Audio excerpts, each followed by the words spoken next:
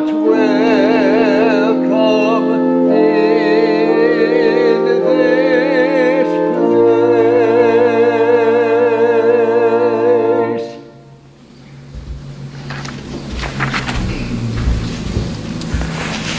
Hello there. We're very happy to welcome you to our service of worship on Trinity Sunday, when we celebrate the fullness of the revelation of God throughout time and eternity. And we're glad you could join us. My name is Richard McSherry. I'm the pastor of the Shaftsbury Methodist Church, and we're glad that you could be with us today as we worship here in the First Baptist Church on Main Street of Bennington. And they have very graciously allowed us to use their beautiful sanctuary for worship. And we want to remember the words of Jesus that said, where two or three are gathered together in his name, he is in their midst. And he is in our midst today as well, with those of us gathered here and for those of you who are at home today.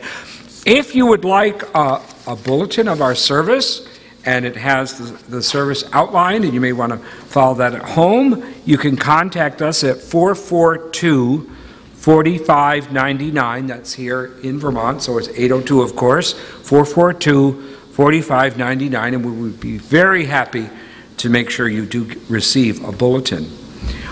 In addition, our scripture readings, which we'll be having a little later in our service, are as follows. Our gospel reading, if you want to make a note of this, if you want to take out your own Bibles, is John chapter 17, verses 1 to 11. The New Testament reading is 1 Peter 4, 12 to 14, and then jumping ahead a little bit to chapter 5, verses 6 to 11.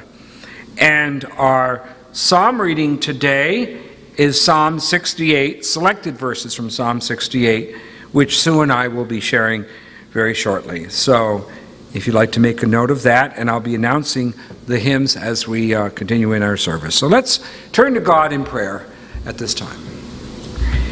Gracious God, King of the universe, we are so happy that we could gather together here in this beautiful sanctuary and by television to worship you, to honor you, to lift up your name.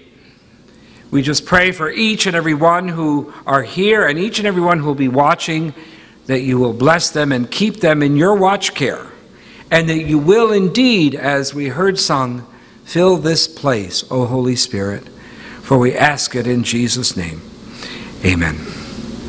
At this time, Sue is going to come forward, and we're going to share together our statement of faith. We are not alone. We live in God's world. We believe in God, who has created and is creating, who has come in Jesus, the Word made flesh, to reconcile and make new, who works in us and others by the Spirit. We trust in God. We're called to be the church, to celebrate God's presence, to live with respect in creation, to love and serve others, to seek justice and to resist evil, to proclaim Jesus, crucified and risen, our judge and our hope. In life, in death, in life beyond death, God is with us. We are not alone. Thanks be to God. And our first hymn is Holy, Holy, Holy Lord God Almighty.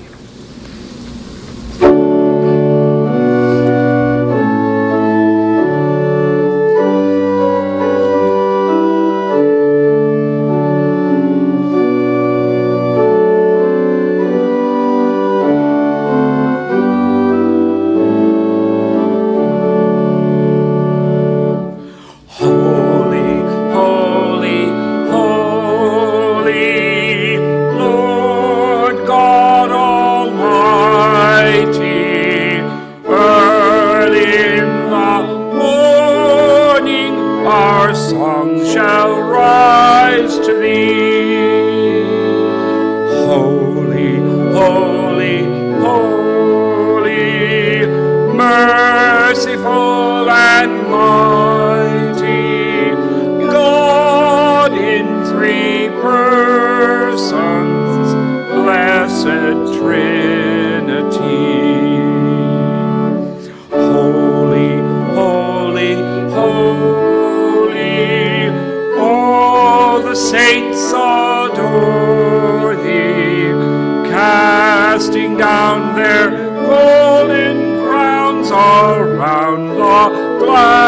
mercy seat.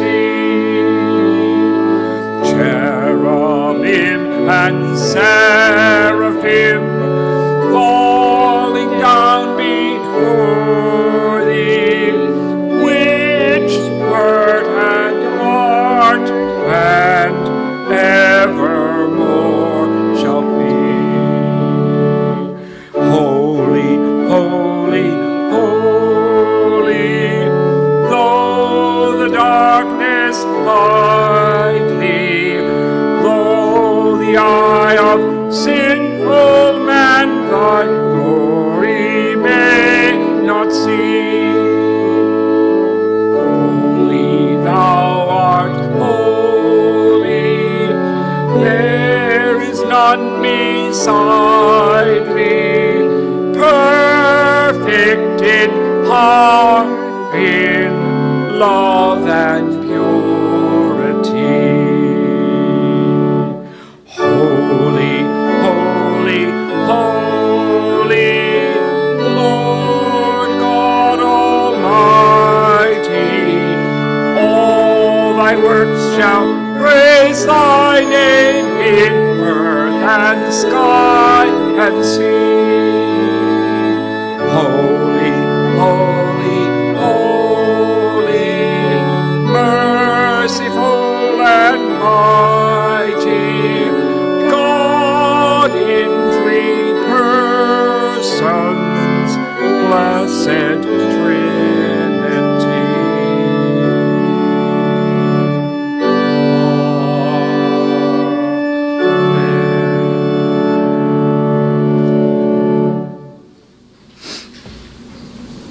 At this time, we're going to have our psalm reading, our Psalter reading as it's referred to, and it's going to be Psalm 68. May God arise, may his enemies be scattered. May his foes flee before him. May you blow them away like smoke. As wax melts before the fire, may the wicked perish before God.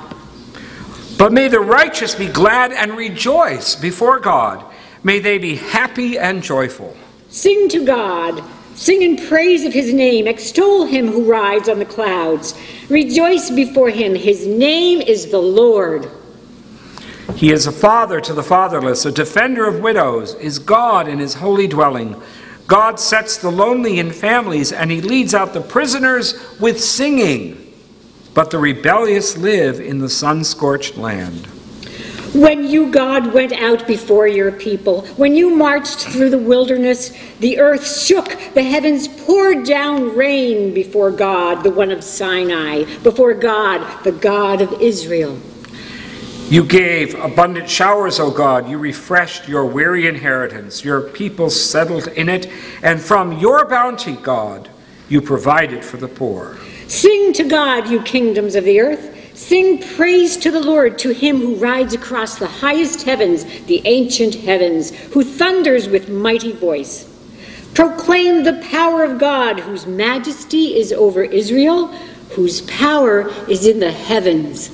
You, God, are awesome in your sanctuary. The God of Israel gives power and strength to his people. Praise be God. Amen and amen.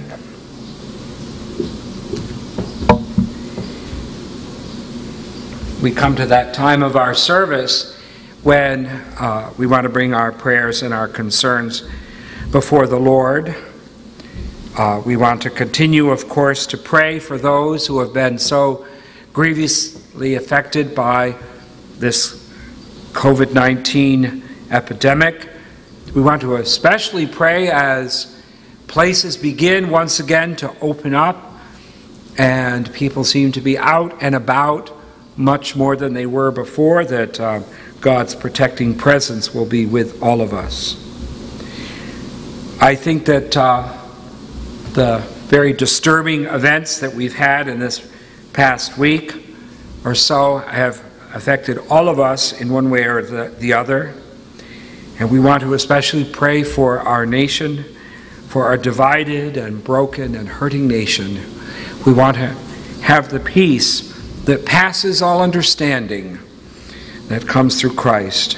We want his presence in this situation and we want understanding and reconciliation for our country. We'll keep that in prayer, as well as other things.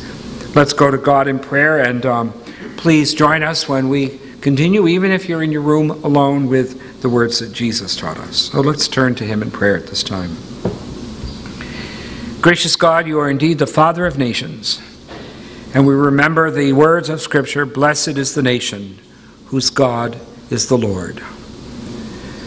We have experienced a very difficult week, this past week, and we pray, O God, for your presence and your peace during this week. We remember the words of the psalmist who said, "Blessed are brethren when they dwell together in unity." And Lord, now more than ever, we need unity in our nation and indeed in our world. We pray, O God, for your peace and your presence. We pray, O God, for healing. We pray for reconciliation. And we pray for calm in the face of disorder. Gracious God, be with the leaders of our communities, the leaders of our towns and cities and state, the leaders of our nation. Help us, Lord, to listen more than we speak, to seek to understand even where we do not understand. For we ask this, God, in Jesus' name, even as we pray his words. Our Father, who art in heaven, hallowed be thy name. Thy kingdom come, thy will be done, on earth as it is in heaven.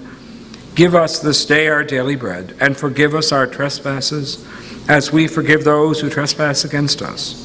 And lead us not into temptation, but deliver us from evil. For thine is the kingdom, and the power, and the glory, forever. Amen. Our next hymn is number 195. It's "Come Thou, Almighty King."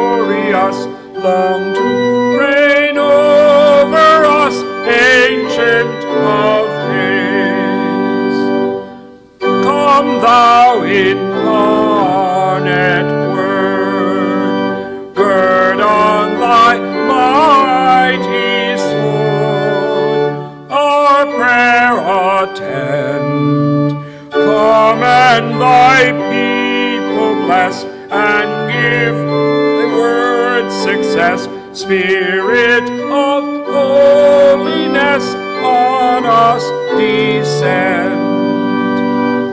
Come, Holy Comforter, thy sacred witness bear. In this glad hour, thou who almighty art, now rule in every heart, and ne'er from us depart, Spirit of love.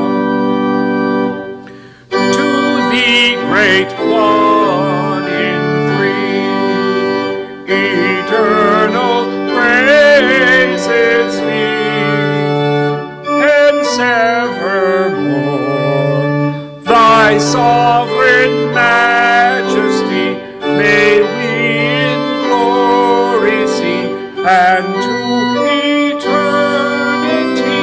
love and adore.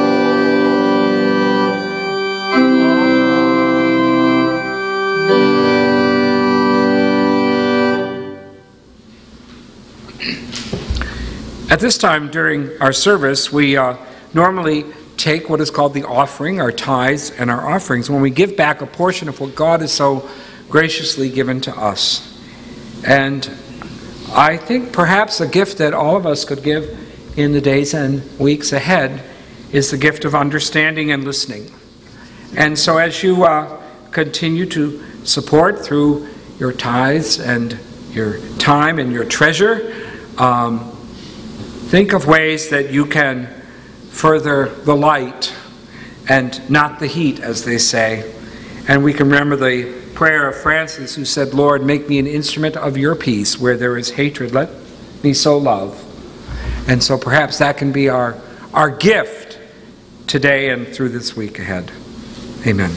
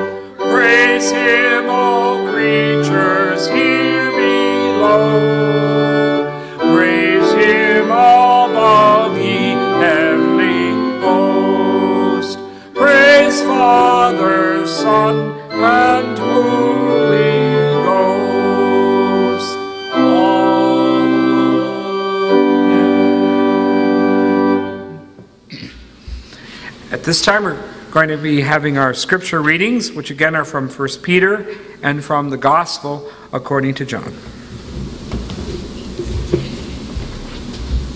The reading from the New Testament is from the first letter of Peter, chapter 4, verses 12 through 14, and chapter 5, verses 6 through 11. Beloved, do not be surprised at the fiery ordeal that is taking place among you to test you, as though something strange were happening to you. But rejoice insofar as you are sharing Christ's sufferings, so that you may also be glad and shout for joy when his glory is revealed. If you are reviled because of the name of Christ, you are blessed, because the Spirit of glory and of power, which is the Spirit of God, is resting on you. Humble yourselves, therefore, under the mighty hand of God, so that he may exalt you in due time. Cast all your anxiety on him, because he cares for you. Discipline yourselves. Keep alert. Like a roaring lion, your adversary, the devil, prowls around looking for someone to devour. Resist him, steadfast in your faith, for you know that your brothers and sisters in all the world are undergoing the same kinds of suffering. And after you have suffered for a little while, the God of all grace, who has called you to his eternal glory in Christ, will himself restore, support, strengthen, and establish you. To him be the power forever and ever. Amen. And the gospel reading is from the Gospel according to John, chapter 17, verses 1 through 11. After Jesus had spoken these words, he looked up to heaven and said, Father, the hour has come. Glorify your Son, so that the Son may glorify you.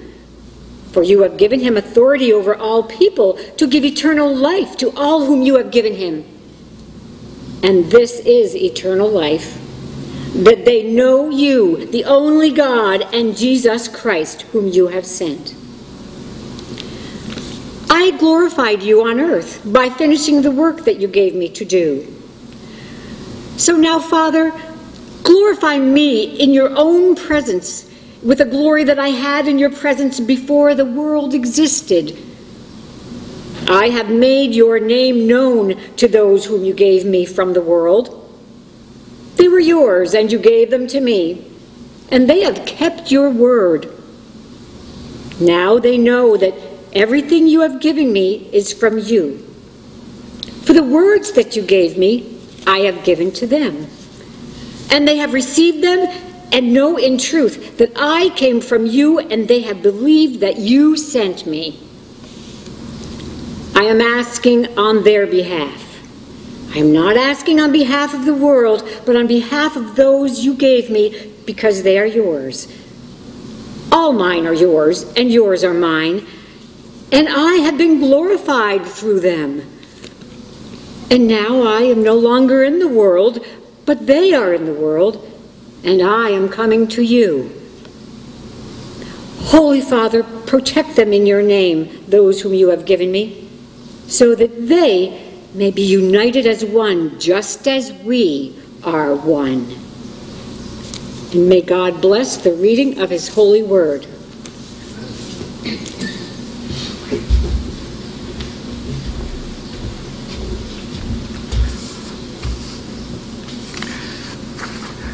Let us turn to God again for prayer.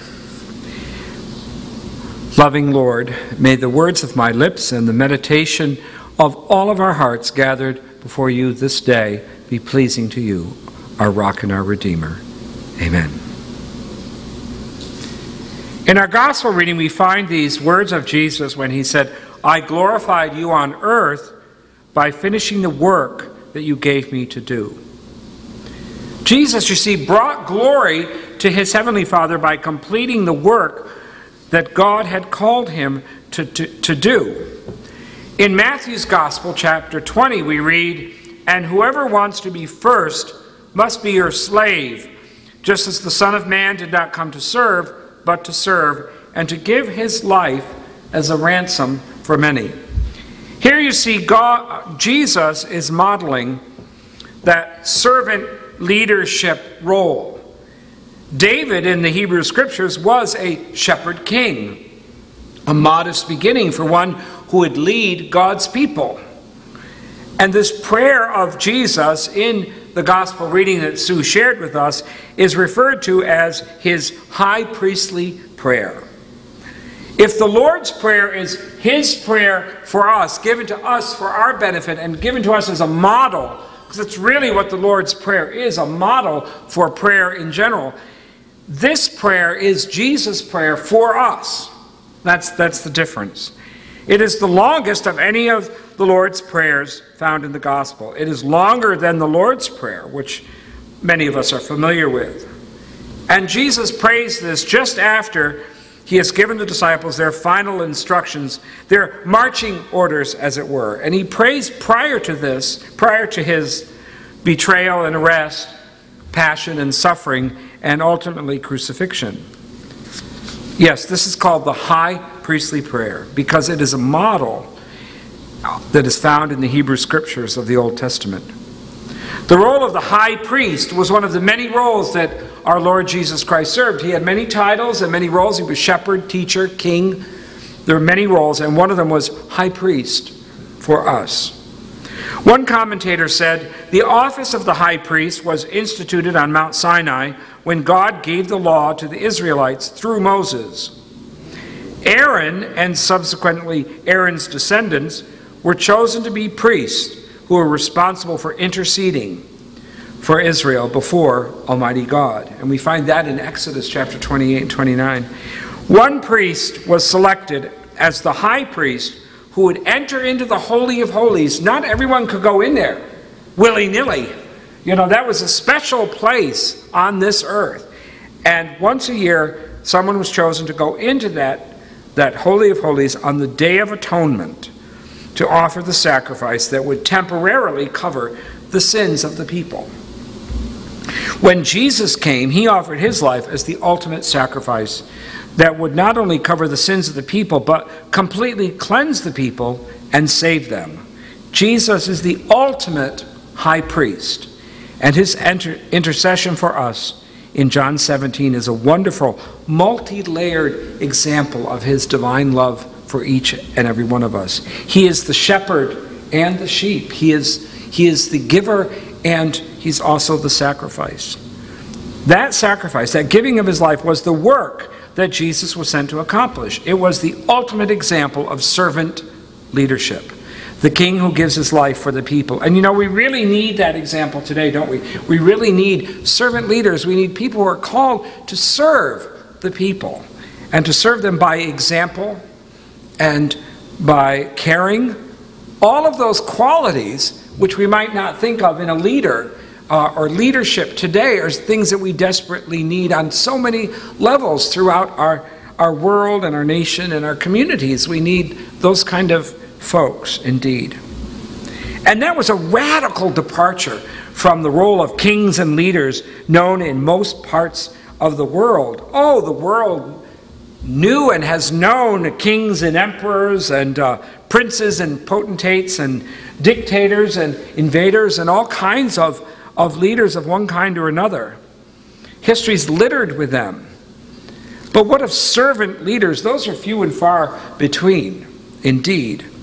Those who lead, not only in word and deed, but by example, are those, sadly, few and far between. It has been said that a noble leader answers not to the trumpet call of self-promotion, but to the hushed whispers of necessity. A good leader sees the needs of the people and tries to the best of their ability to fulfill those needs. Jesus' mission was to glorify his Father and to rescue a fallen humanity. He saw the need of us, our heart need, really, the deepest depths of our being. He saw that need, and he met that need. Servant leadership moves beyond the promotion of self to a focus of the well-being of others. That's probably the primary definition of a leader, of a servant leader, the definition of others. And often that is done in complete anonymity. As the Bible says, when you do good, don't let your right hand know what your left is doing. You don't do it to get the medal or the plaque or whatever it might be. And that's wonderful. We should acknowledge folks, even publicly. But our motivation should be other. In a speech given in 1940, Sir Winston Churchill, I'm sure most of you know that name, British Prime Minister during the Second World War, praised the men of the British Air Force with the stirring phrase, "Never in the field of human conflict was so much owed by so many from so few." There was Great Britain, her back to the wall, facing a powerful and menacing foe, holding on because of those who went that extra mile. Now, we don't know any of their names. Most of us have never met those who served, but we, even here in this country of ours, owe them a debt, a great debt. They are truly servant leaders who laid down their lives, some of them literally laying down their lives, for others. You know, we sometimes lose that historical perspective. You know, something happened a long time ago. It's not really relevant to me now, but it is relevant, and it's very important because so many have done so much for us. Jesus says something very interesting here in this prayer when he says, "I am asking on their behalf." Isn't that amazing? Just think about that for a moment, just a brief moment. In spite of all that Jesus was about to face, his passion, crucifixion, betrayal, and perhaps emotionally that was the worst part. The closest people to him abandoned him. They scattered to the four winds. But before that moment, Jesus took the time to intercede with God for his followers. You know, you and I are called to be that same kind of servant leader as well. We are called to go beyond self, beyond our own needs, beyond our own desires, to serve others. Ultimately, to serve the Lord and then to serve others. So what are the characteristics of a servant How does a good servant look? You know? Well, there are many.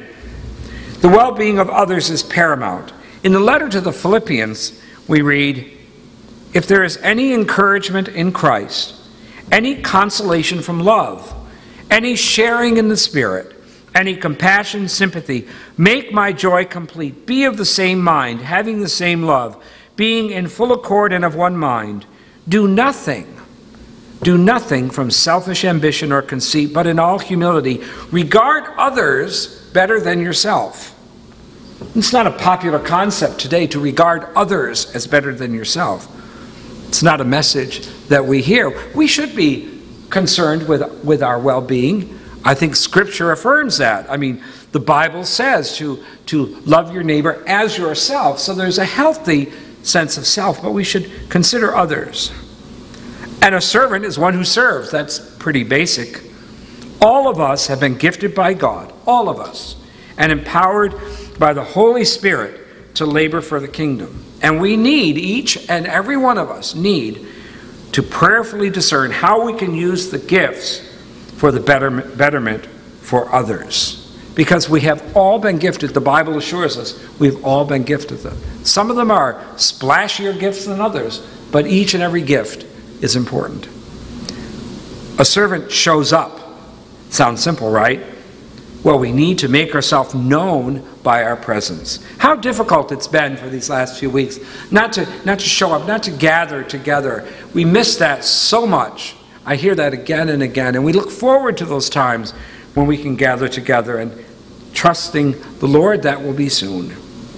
We need to be present for each other and for the Lord. This is basic, but we do miss that so often at times. The author of the book of Hebrews states, "Let us consider how we can provoke others into love and good works, not forsaking the assembling of ourselves together, as is in the manner of some, but exhorting one another, and so much the more as you see the day approaching." Of course, this is a great challenge in this era of so-called social distancing. But we can still, after a fashion, gather, as it were, in front of our televisions, around our computers, on phones, whatever it might be, and in that way still continue to provoke one another. I like that word. It's we don't think of that as a positive word, but to provoke each other to good works for the kingdom of God, for the sake of the reign of God's kingdom on earth. That very kingdom for which we pray each and every time when we pray those words of our Savior, "Thy kingdom come." I like the Peterson paraphrase. Some of you might be familiar with that, his paraphrase of the New Testament called The Message. And he says, "So let us, full of belief, confident that we're presentable inside and out, let's keep a firm grasp on the promises that keep us going. He always keeps our word. Let's see how inventive we can be in encouraging love and helping out, not avoiding worshiping together as some do, but spurring one another on, especially as we see that big day approaching. Spurring one another on, provoking one another on. This should encourage us to pray all the more diligently for that day of deliverance when we can once again gather together. A servant is one who does their very best in whatever they do, great or small. In some sense, a servant is invisible. If a servant is, say, a household servant, in that kind of classic sense, everything runs smoothly, and you don't really notice that. What you notice is when it goes a little awry. A servant is one who does what they can without regard to what others may think. There was a funny story told that in the middle of the American Civil War, a visitor was a guest in Washington. And he was a bit restless, and this guest got up in the middle of the night and he began to wander around the executive mansion, and as he was doing so, he noticed a light coming from a room. And as he approached the room, he noticed that inside, President Abraham Lincoln was sitting there and very calmly polishing his shoes. He was astonished that the President of the United States would be polishing his own shoes. And he exclaimed without even thinking, he said, "Why, Mr. President, you polish your own shoes?" To which President Lincoln answered, "Why, yes, of course. And whose shoes do you polish?" That was his response to that man. A servant is one who will take on the humblest jobs, the meanest jobs at times, regardless of what others may think, and fulfill that job with gusto and zeal and maybe even joy, and find joy in that job. We have, recently observed Memorial Day, and sadly this seems to be one of those holidays that receives very little attention of late. And yet this is an important day in the life of our country, in the life of our nation, for it's a day that we set aside to honor those who gave the supreme sacrifice on the field of battle. It is a day when you and I say thank you to those we have never met, and indeed much like those airmen of Great Britain, those we have never met and we are unable to even say thank you to. Jesus said in John's Gospel, chapter 15, "Greater love has no one than this, than to lay down one's life for one's friends." Memorial Day honors the men and the women who have done exactly that, faithful servants in virtually every part of the globe who gave their all. Some were great and famous generals. Others were sailors and soldiers, Marines and airmen. But whatever else they were, they gave. There's a famous painting from the First World War, and it shows an engineer fixing a field telephone line along the road. He had just completed the line so that an essential message came through when he was killed. The picture shows him at the moment of death, and beneath it there is one word: through. Through. That critical message successfully got through the line. This man gave his all.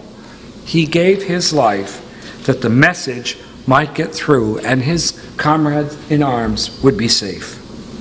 He too, that lineman, a simple lineman, played his part because he gave to his uttermost. A servant leader shows dedication. Dedication to the task that God has put before him. Determination, I am going to do this to the very best of my ability. Care, concern, love, and compassion. How much we need that in leadership. The world needs servant leaders with these qualifications. Brennan Manning's book, Abba's Child, A Cry of the Heart for Intimate Belonging, said, "The insistence on the absolute, indiscriminate nature of compassion within the kingdom is the dominant perspective of almost all of Jesus' teaching." What is indiscriminate compassion? Take a look at a rose. Take a look at a rose. What a great illustration he has. Is it possible for the rose to say, "I'll offer my fragrance to good people, but I'm going to hold it back from bad people"? Or can you imagine a lamp that withholds its rays from a wicked person who seeks to walk in the light? It would do that. To do that, it would cease being a lamp. It would cease being what it was meant to be, what it was created to be. And observe how helplessly and indiscriminately a tree gives its shade to everyone, good, bad, young, old, high and low. To animals, to God's animal creatures, to humans of every kind and every stripe, and to every other living creature, even to the one who seeks to cut down that tree. This is the first quality of compassion, the indiscriminate character. What makes the kingdom come is a heartfelt compassion, a way of tenderness that knows no frontiers or borders, no labels, no compartmentalization, and no sectarian divisions. In the giving of the Lord's Prayer, Jesus is teaching us how to pray. In his high priestly prayer, Jesus is praying for us, and at the conclusion of the prayer, Jesus prays that his followers would be one. We so need that one, that call of the psalmist, to dwell together in unity. And sadly, we see that we are not one, and how that must grieve our Lord. In the book of Acts, we read, "For God has made of one blood all the nations of the world." All the nations of the world. That is what Scripture tells us. It is a unity, you see, that can be the most effective way of building up servant leaders. Someone reminds us, by going to the cross, Jesus showed that there was nothing that the love of God was not prepared to do and to suffer for men. And there was literally no limit to it. And we remember those two thieves on the cross. One turns away in anger and despair, and the other one turns in humble repentance. And Jesus said, "Today you will be with me in paradise." Even there, this criminal at the very last moment of his life turned to him, and Jesus accepted him. There should be no limit to our love as well. And the amazing thing is that love transforms, and that's what we need today. We need that transformative love all around us. It transforms us from merely servants, which we are called to be, to friends. To friends. Jesus said in John 15, "I don't call you servants any longer, because a servant doesn't know his master's business. Instead, I have called you friends. For everything that I learned from my Father, I've made known to you." So Jesus is saying, everything I've learned, I'm sharing with you. "You did not choose me, but I chose you and appointed you so that you ought to go and to bear fruit that will last. And so that whatever you ask in my name," Jesus said, "the Father will give you. And this is my command, love one another." May we love one another deeper and fuller this day. Amen? Let's pray. Gracious God, we pray that we will truly be the servant leaders that you have called us to be. You have placed us in this divided, hurt, and broken world to make a difference. Help us, O God, to make that difference today and always. Amen.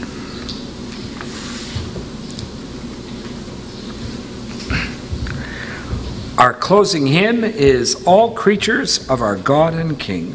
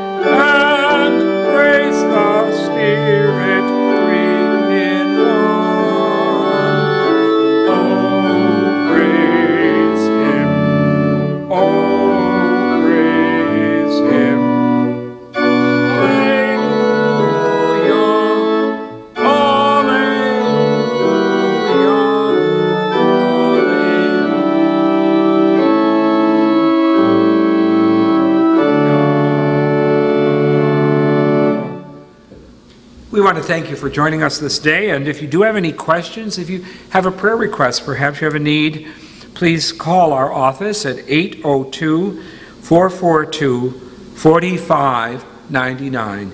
If you'd like a bulletin, we'd be happy to send you one of those as well. Just leave your name and address, and we'll get back in touch with you. And may this week ahead of us be one in which you're blessed, and you in turn will be a blessing. Let's ask for God's blessing as we depart. May the Lord bless you and keep you. May the Lord make his face to shine upon you and be gracious unto you. May the Lord lift his countenance upon you and give you his peace, both this day and forevermore. And the blessing of Almighty God, the Father, the Son, and the Holy Spirit rest and abide with you now and forever. Amen.